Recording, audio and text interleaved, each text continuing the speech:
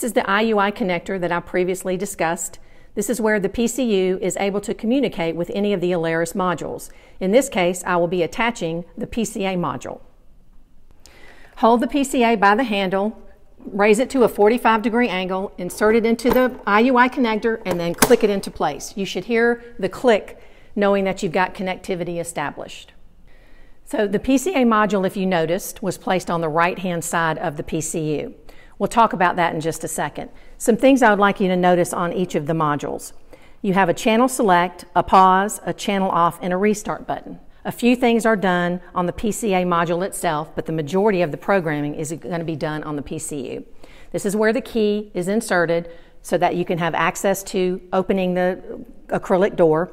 But I also want you to notice why it's on the right-hand side is that if you'll see here, I added a large volume pump to demonstrate this visually. You have to press the blue button to remove the module. With the PCA, notice there's no blue button. You actually have to have a key to gain access to be able to open up the door, thereby pushing this latch, and then you can remove the module.